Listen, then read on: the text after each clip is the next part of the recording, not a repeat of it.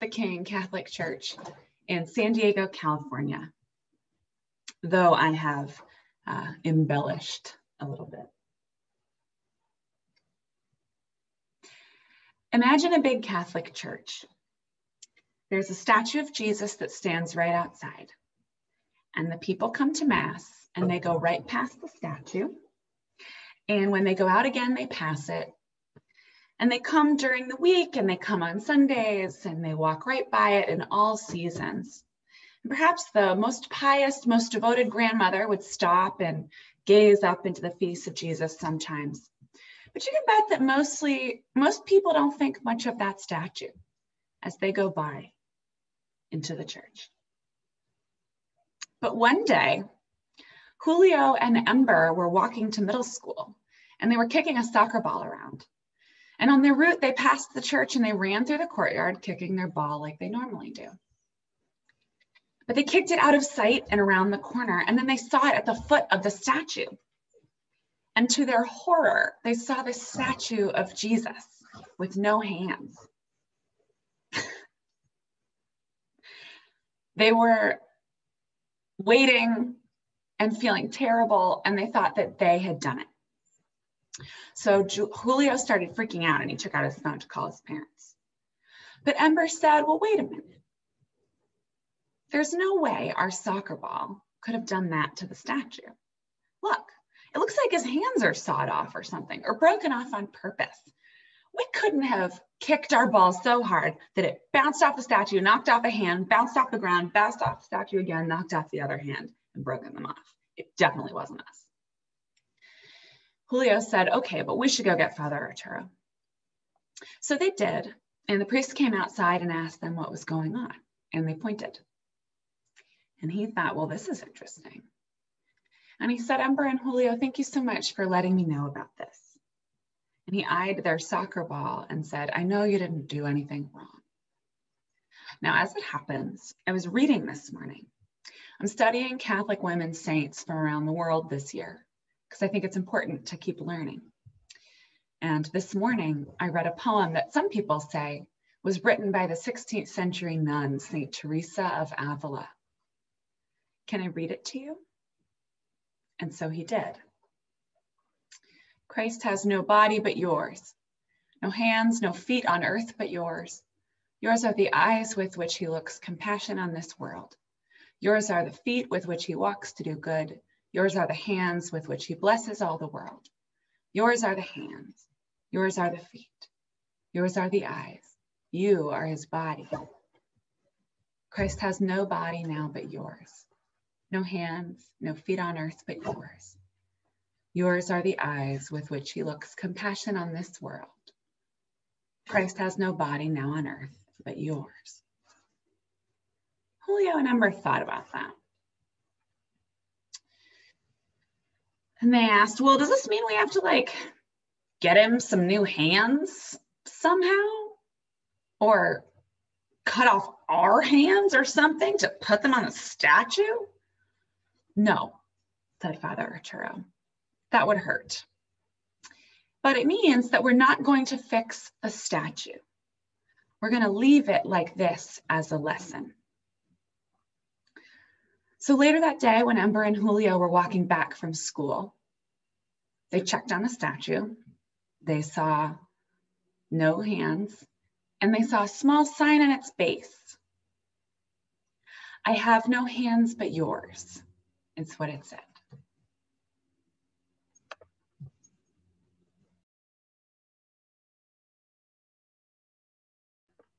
Will you join me in our hymn this morning? Love will guide us. The words will be in the chat.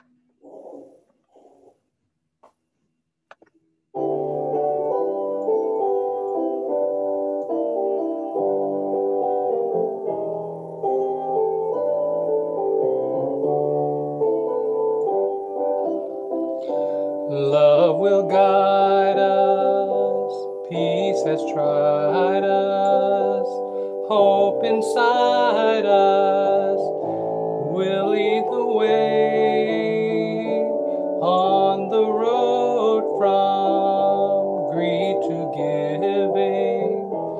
Love will guide us through the hard night.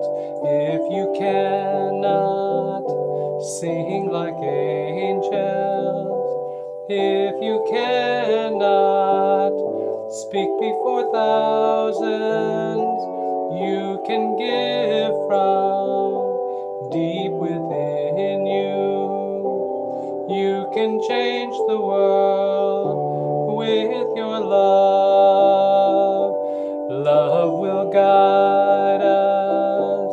Peace has tried us. Hope inside us will lead the way on the road from greed to giving. Love will guide us through the hard night.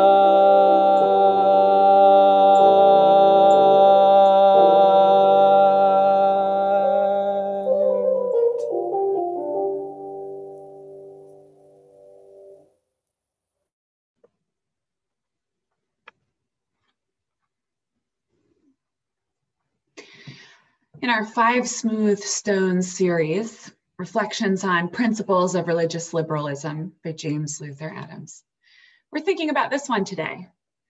As religious liberals, we deny the immaculate conception of virtue and affirm the necessity of social incarnation. There's this old trope of a certain kind of religious person who thinks God will provide, so I won't act. I have personally not met any people who have said that to me, but the world is wider than my experience. Nonetheless, perhaps you're familiar with the story of the man sitting on his roof in a horrible flood, saying over and over, God will provide. And someone comes by in a boat and says, get in. And the guy says, no, God will provide. And the helicopter tries to evacuate him, but he says, no, God will provide. And then a door floats by and he looks at it and he thinks, no, surely God will provide. And then he drowns and he gets to heaven and he says, why didn't you provide? And God says, what are you talking about? I sent you the neighbor, the helicopter, and even the door. Not particularly challenging for us to hear that old story or the one about the hands of Jesus and think, yes, nothing supernatural, nothing outside of the material or social or political is coming to rescue us. But harder, perhaps, when we examine our own calendars and our own wallets, when we take this out of the theoretical and into the practical, when we look at our last week and we think, how did I spend my time to be the hands of God for my neighbor? Or how did I give my money to be the hands of God for my neighbor? That gets a little more challenging, I bet. Perhaps you have heard the phrase, how you spend your money and how you spend your time are the indicators of what you value. Now that can be complicated by the longer hours for lower wages and higher debt burdens that many, many people are saddled with. Though a way to adopt this lens accounting for the present economic realities that most people face is to say that people value their survival. And more of us are having to spend more and more time and money trying to survive. I want to offer you this lens. How we spend our money and how we spend our time indicate what's important to us. Now, I'm not suggesting you run around with a microscope examining the calendars and bank statements of other people, but you might take a look at yours with curiosity, with an open heart, without judgment, but prepared to make some changes. So if, for example, you find yourself often wanting to show up to protests or engage in action around voter registration or local organizing, and each time there's a call to action, you have something previously scheduled, you might want to get less scheduled. My colleague, the Reverend Elizabeth Wynn, writes about this problem, and she offers some guidance. There is no easier way, she says. What matters is that we are willing to live our lives in the shape of what is being asked, not hope that what we are asked to do will fit the shape of our lives. The social incarnation of virtue, indeed. We are in the middle of a grand experiment in the social incarnation of virtue. We are being asked to stay home, to sacrifice in huge ways so that we can protect each other and ourselves, so that we can keep each other safe. I've heard sacrifice described as giving up something you value for something you value more by my colleague to Queen of Boston. And I thought about that a lot this year. We have been doing this for nearly a year, haven't we? Giving up things we value for things we value more.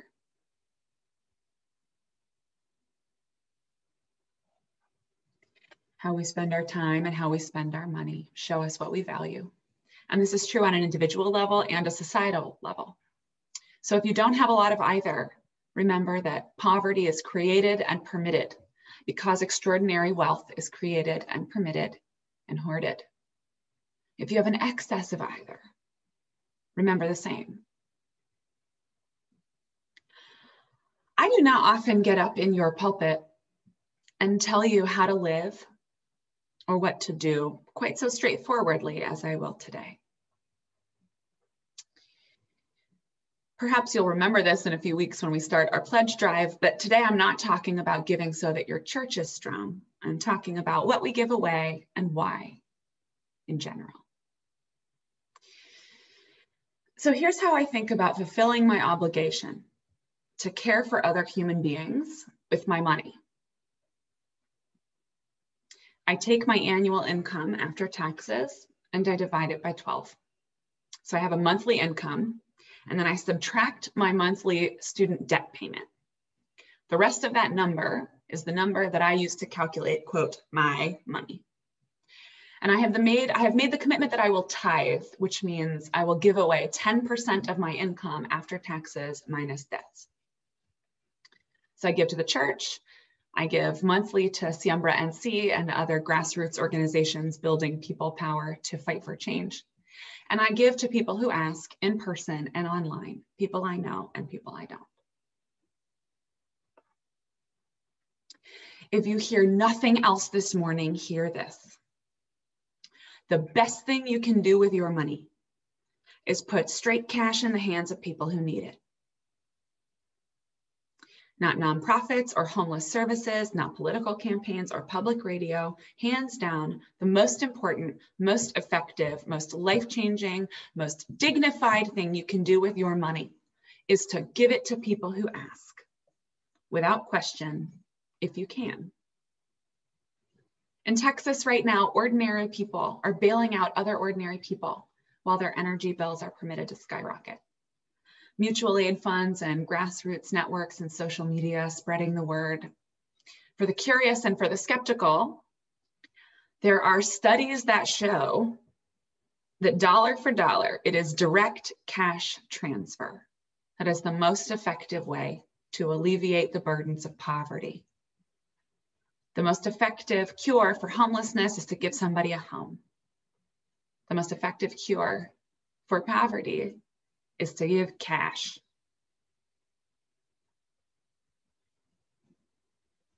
We live in a system desperately in need of changing. Do not let the need of the system to change prevent you from doing your part in the meantime. Now, this is entirely counter to what I was taught and counter to what you might have been taught.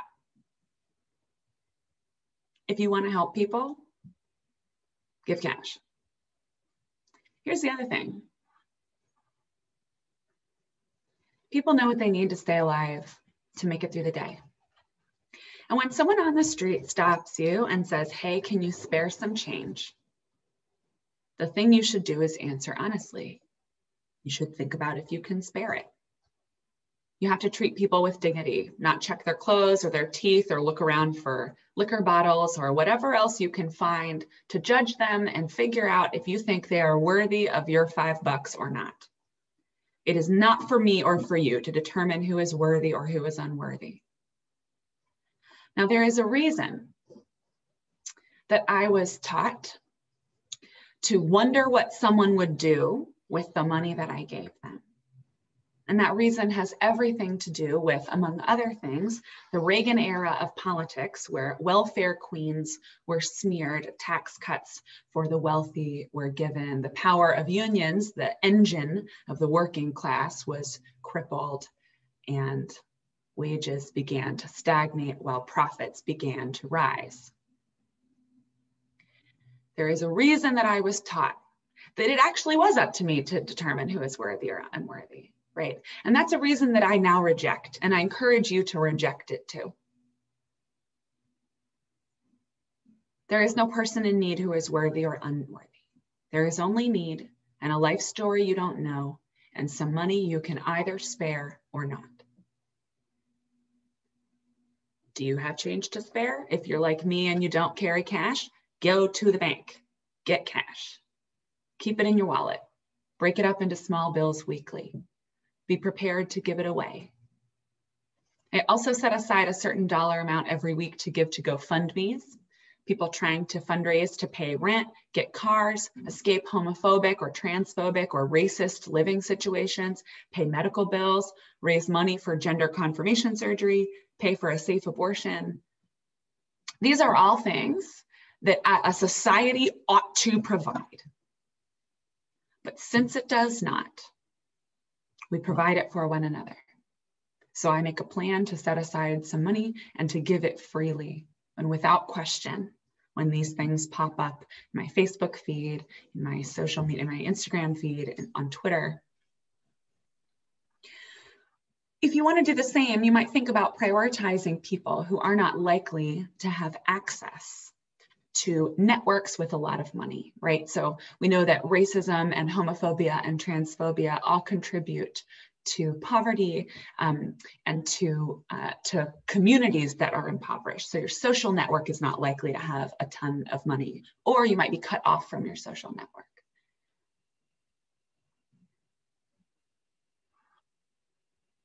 You should calculate giving like this if your income is predictable at whatever level. If your income is not predictable, you can do this monthly or weekly. You can sacrifice without martyring yourself. If you are someone in need of financial help from others, thank you for asking. People can only help if you ask. And let me be very clear, people can only fill the gap left by tax cuts for the very wealthy and the accumulation of massive profit at the expense of fair wages or cooperative worker ownership, if you ask. Poverty and wealth are not accidents.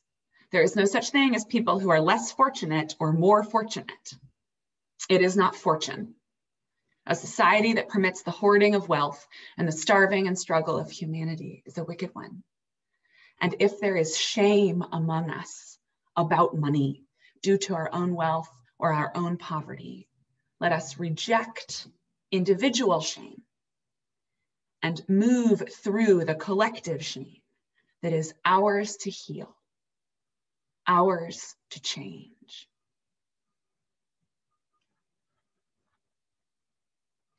I know this subject can be difficult. I wish I could see your faces. I wish we were in the church together so we could talk about this together over real coffee and potluck. Many people have real trauma around money. I want to remind you that you can make an appointment to talk with me at any time about this or other difficult subjects if you want.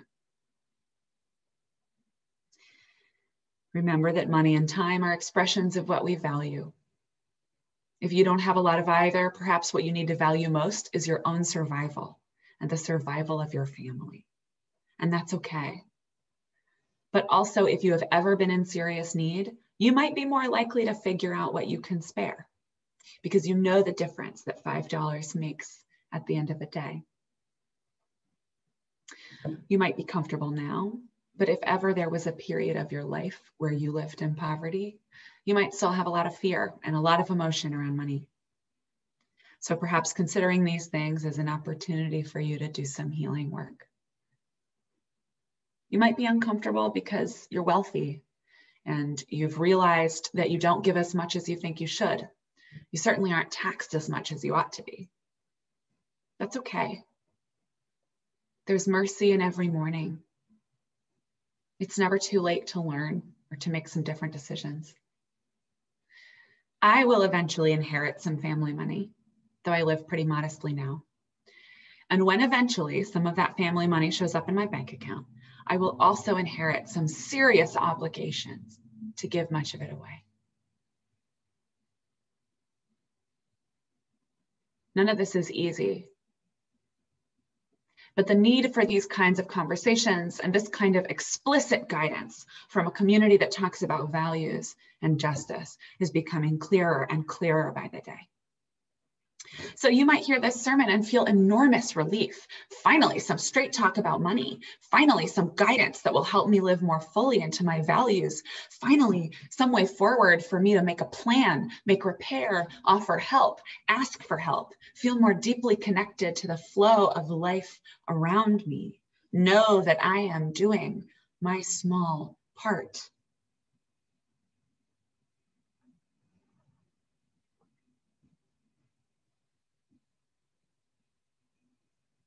It is possible that you have never heard such explicit instruction around money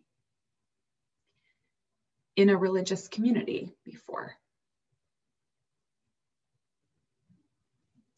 This is not a particularly comfortable topic to talk about, but we can do hard things together. We can figure things out together. We can live more deeply into the things we are called to do together. We can change our lives together. We can participate in creating a more just world together. The social incarnation of virtue happens in your body, in your calendar, in your bank account.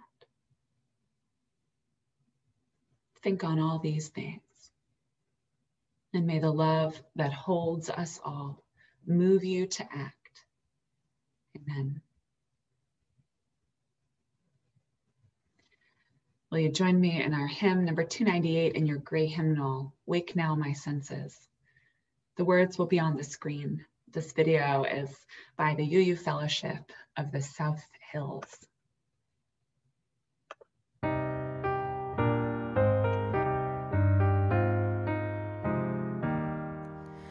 Wake now my senses and hear the earth call. Feel the deep power of being in all. Keep with the web of creation your vow, giving, receiving as love shows us how. Wake now my reason, reach out to the new. Join with each pilgrim who quests for the true. Honor the beauty and wisdom of time. Suffer thy limit and praise the sublime. Wake now, compassion, give heed to the cry. Voices of suffering fill the wide sky. Take as your neighbor both stranger and friend, praying and striving their hardship to end. Wake now my conscience with justice